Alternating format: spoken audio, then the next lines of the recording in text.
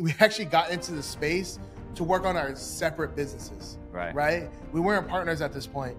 But then we realized like his strategy and my strategy were the same strategy, the same clients, same niche. The same niche.